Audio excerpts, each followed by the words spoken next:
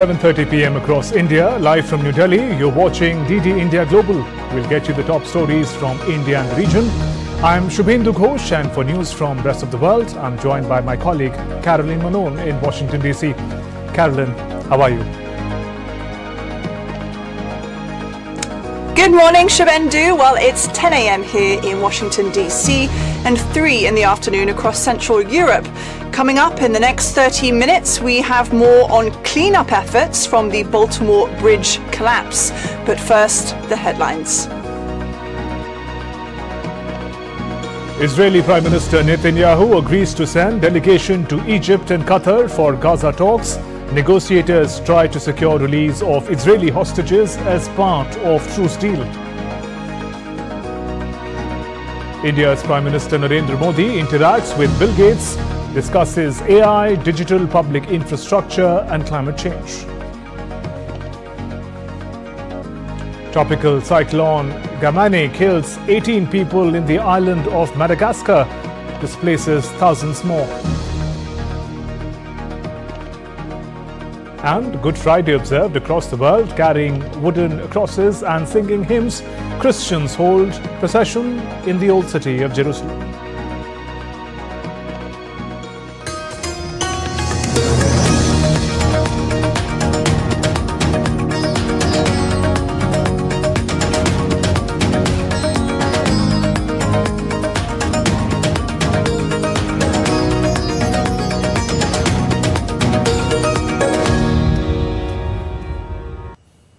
Israeli Prime Minister Benjamin Netanyahu has agreed to send delegations to Egypt and Qatar, where negotiators have been trying to secure the release of Israeli hostages as part of a possible Gaza ceasefire deal.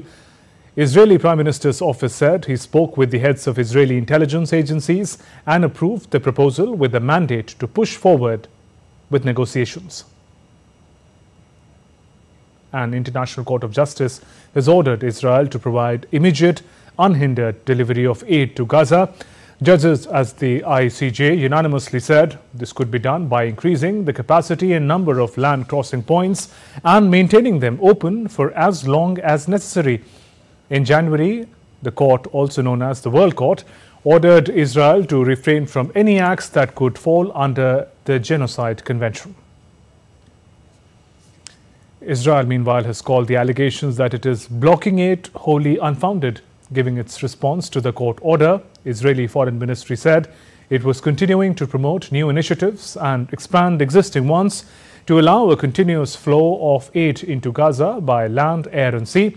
Working with the UN and others, it said that Hamas was to blame for the situation in Gaza and for starting the conflict. Meanwhile, Israeli Defense Forces continued their strikes on Hamas targets in Gaza on Friday. IDF conducted airstrikes on Lebanon, killed a deputy commander of Hezbollah's rocket and missiles unit, reportedly responsible for conducting and planning attacks against Israel. According to the military, he was one of the Iranian-backed militia's leader. DD India correspondent Alex Kadia gets us more from Tel Aviv.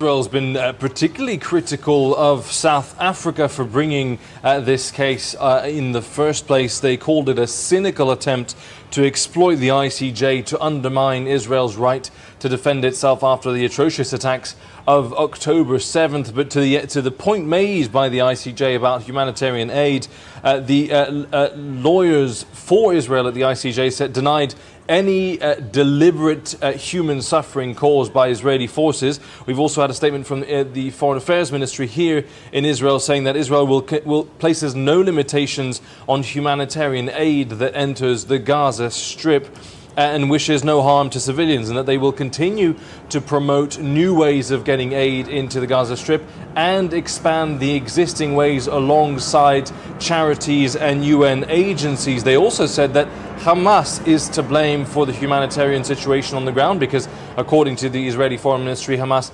started this war with the attacks on October 7th. Certainly a strong reaction a full denial by Israel that any limitations are being placed on humanitarian aid, despite that new order by the ICJ. We will then have to wait now a month, 30 days, for Israel to report back to the court to see if anything changes on the ground. And amidst food shortages in Gaza, a Jordanian charity is delivering traditional Middle Eastern ready-made meals to Gaza. The organization aims to provide up to 50,000 meals a day during the holy month of Ramadan. In recent months, it has provided meals to people in Gaza, delivering via airdrops and trucks. The initiative is in collaboration with the Jordanian Armed Forces and Jordan Hashemite Charity Organization.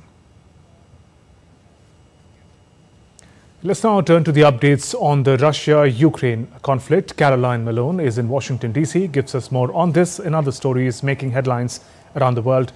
Caroline, what's the latest? Well, Russia on Thursday claimed to have destroyed Ukrainian tanks, including a US-made tank, as well as equipment and facilities. At least one person was killed in an attack on Russia's Belgorod city. Meanwhile, Ukraine claims missile and drone attacks hit thermal and hydropower plants in its central and western regions. It added that it had repelled multiple Russian offences and launched strikes on Russian facilities. Polish and Allied aircraft were activated on Friday after Russia launched missile strikes on Ukraine. The strikes were witnessed in Dnipro and even Frankovich, both of which are in the southeastern part of Ukraine, bordering Poland. And a Russian cruise missile entered Polish airspace for 39 seconds during a major missile and drone attack against Ukraine on March 24th. The Polish military said that it did not shoot down the plane because doing so would pose a risk to local civilians.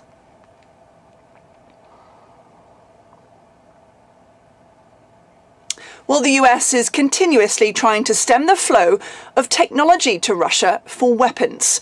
In its newest bid, US companies are being asked to stop shipping goods to 600 foreign parties over fears that the items could be diverted to Russia for use in Ukraine. The US Department of Commerce sent letters in recent weeks to at least 20 companies with the warnings. Russia has vetoed the renewal of a United Nations panel of experts monitoring North Korea's compliance with international sanctions. Russia's move follows accusations from the United States, South Korea and others that Pyongyang is supplying Moscow with weapons to use in its conflict in Ukraine. South Korea termed Russia's decision as irresponsible, while the US State Department called it reckless and one that undermined international peace and security. The United States is deeply disappointed by Russia's veto of the United Nations Security Council's 1718 Committee Panel of Experts mandate renewal. We are also disappointed that the People's Republic of China decided to abstain after 14 years of supporting this important mandate. For the past 15 years, the 1718 Committee Panel of Experts has been the gold standard for providing fact-based, independent analysis and recommendations on the implementation of UN sanctions on the DPRK. Well, Kremlin spokesperson Dmitry Peskov said Russia's veto against North Korea sanctions monitors is in Russia's interest. Russia's decision to veto and block the mandate of the UN Security Council of experts who monitor the enforcement of sanctions against North Korea. Does this mean the Russian policy in enforcing these sanctions has changed? Such a position is more in line with our interest. The talk was about a group of experts. The issue is that we do not agree with the practical aspects of this project. Well, for more, DD India's Dasha Chernyshova sent us this report from Moscow. Russia vetoed the UN Security Council resolution that sought to extend the monitoring of UN sanctions against North Korea over its nuclear program. Moscow says its veto comes as all approaches to solving the problem on the Korean peninsula have yielded no results and will not improve the security situation in the region.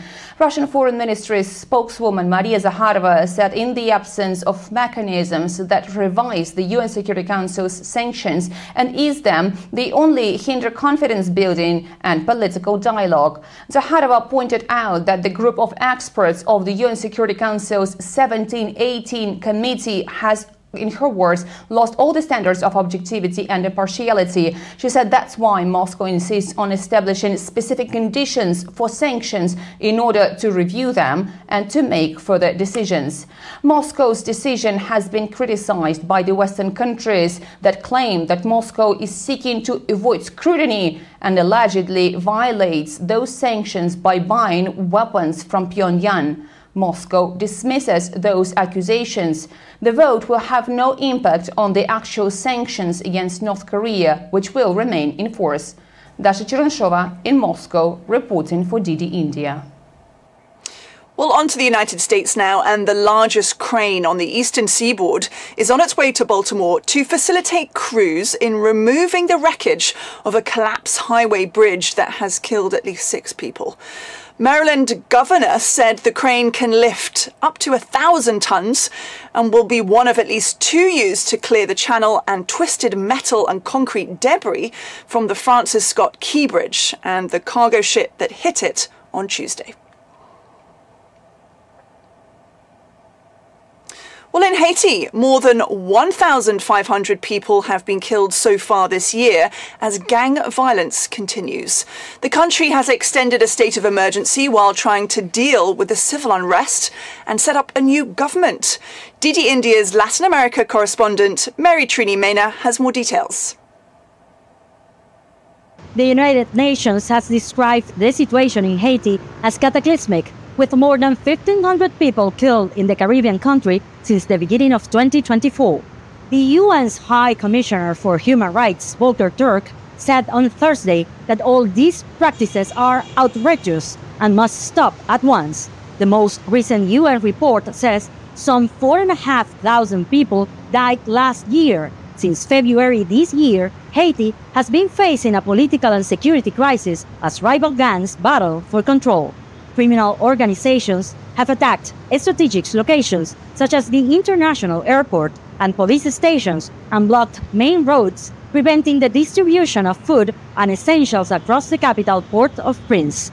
For now, a state of emergency that began a month ago has been extended until early April, but it's likely to continue as the capital continues to be controlled by heavily armed civilians.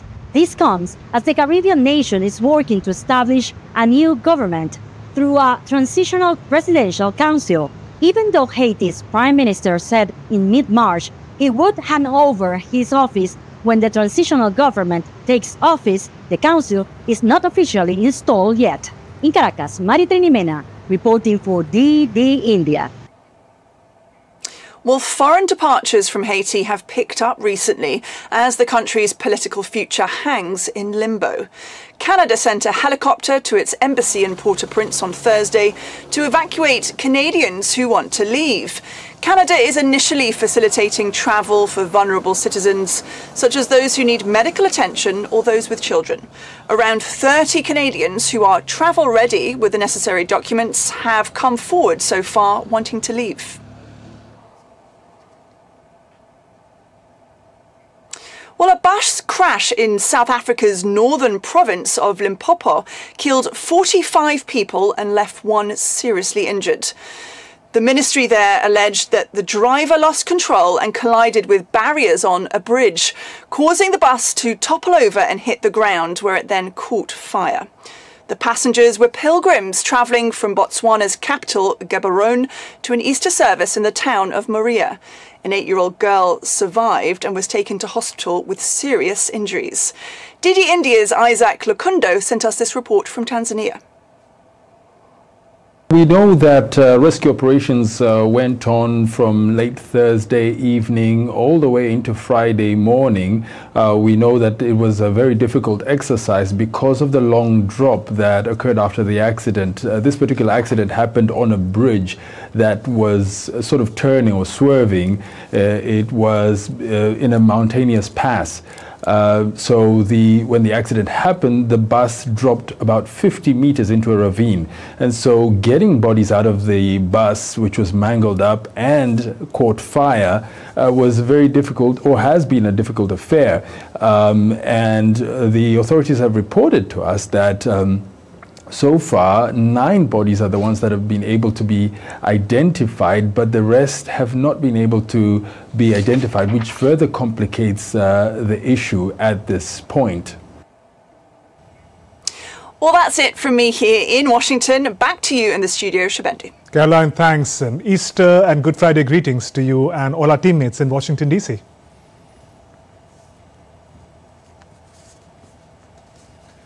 And still to come on DD India Global. We get you the latest from India's election season rush.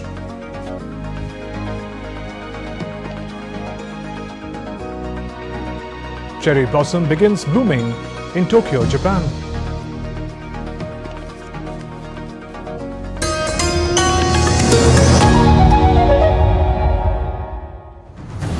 Hong Kong passes a draconian national security law.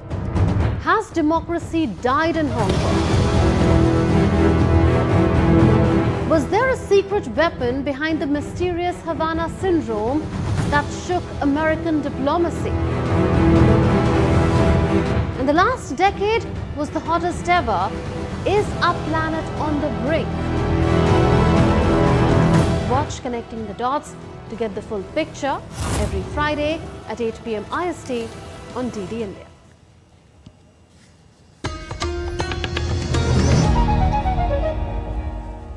Welcome back. You're watching DD India Global. I'm Shubhendu Ghosh. Microsoft co-founder Bill Gates had a candid interaction with India's Prime Minister Narendra Modi in New Delhi. Both the leaders had a freewheeling chat on a range of issues such as artificial intelligence, digital public infrastructure and climate change. They also talked about health, agriculture and education sectors in India. Gates presented books on nutrition to Prime Minister Modi, and Prime Minister in turn gifted him a Vocal for Local gift hamper.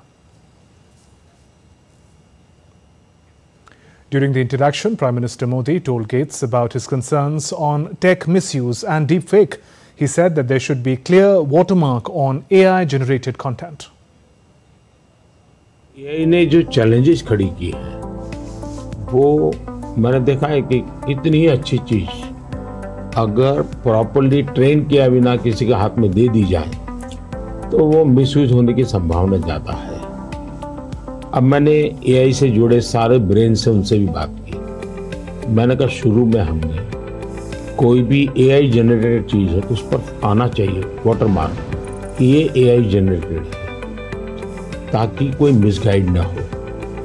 और ये बुरी चीज नहीं है, simply it's AI generated, तो मैं उसका value समझ लूंगा।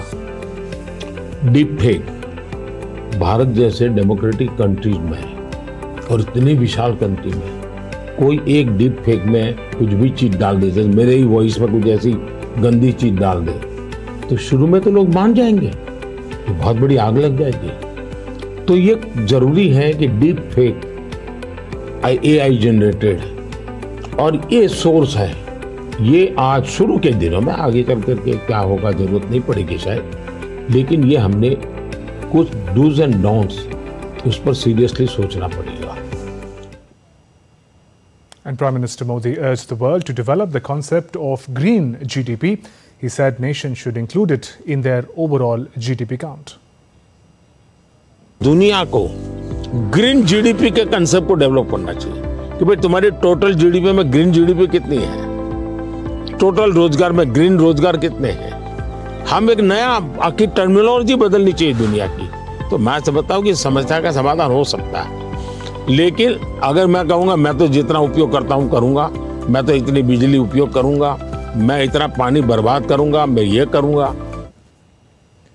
Let's get you the latest on what's happening in India in the run-up to the world's largest democratic elections.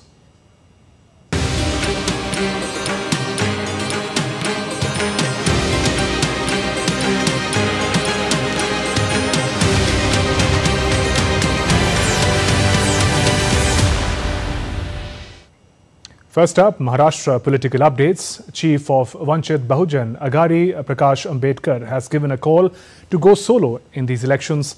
However, MVA leader Sanjay Raut has said he is trying his best to convince Prakash Ambedkar so that MVA could fight elections unitedly. In amid looming deadlock over seat sharing, leaders from Maharashtra's Maha Vikas Aghadi are set to hold press conference on April 3rd. Big leaders including Sharad Pawar, Uddhav Thackeray, Nana Patole and Balasaheb Thorat will attend this conference, where information regarding seats will be shared with the media. Another joint coordination meet of the Bharatiya Janata Party and Janata Dal Secular JDS leaders took place in Bengaluru. This in a bid to ensure that there is proper understanding between leaders and workers of both parties in the run-up to the elections. This is the second joint meeting between the two coalition partners after the alliance was formed. As part of an alliance seat-sharing formula, JDS will fight on 3 seats and the BJP on 25. Mandya is a seat in southern Karnataka, which has become focus of attention. It's going to be a tough fight as H.D. Kumaraswamy is contesting from Mandya, while Congress has fielded Star Chandru. Moving on, a tropical cyclone killed at least 18 people in the island of Madagascar and displaced thousands more. The country's disaster management office informed on Friday. 3 others were injured, 4 were still missing. It added, Cyclone Gemane made landfall in northeast Madagascar. Damage to roads and bridges were also reported. Let's now turn to other stories making news around the world. India's Minister of External Affairs S. Jaishankar held talks with his Ukrainian counterpart Dmytro Kuleba in New Delhi on Friday. Their discussions focused on ongoing Ukraine-Russia conflict and its wider ramifications. They also exchanged views on global and regional issues.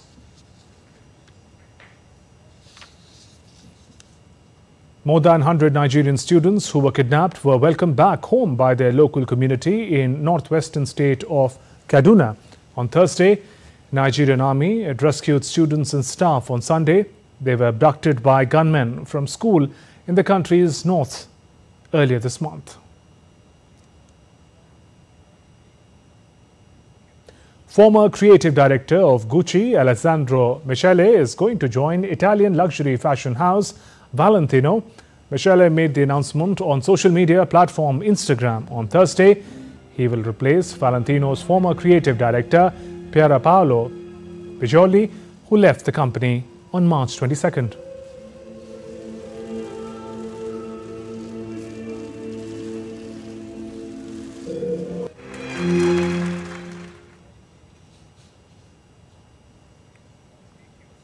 And Christians in the old city of Jerusalem held a procession on Good Friday, retracing the traditionally known route that Jesus took to his crucifixion.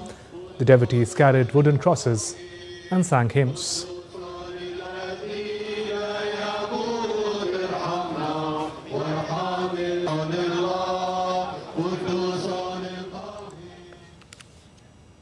With spring taking over in Japan, cherry blossoms have started blooming in Tokyo. 5 days later than usual, the Met Agency announced the start of the cherry blossom season after it spotted 11 beautiful blossoms on the benchmark cherry tree at Yakokuni Shrine in Tokyo.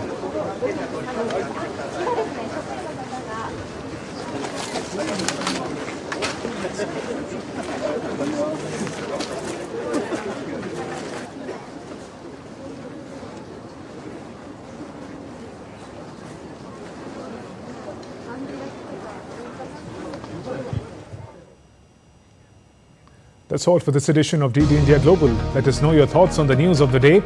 You can connect with us on Facebook, X and Instagram. We'll be back with more news as it breaks here on DD India. Have a great weekend. Our best wishes on Good Friday and Easter. I'm Shubhendu Ghosh from all of us here in Delhi. Thanks for watching DD India Global.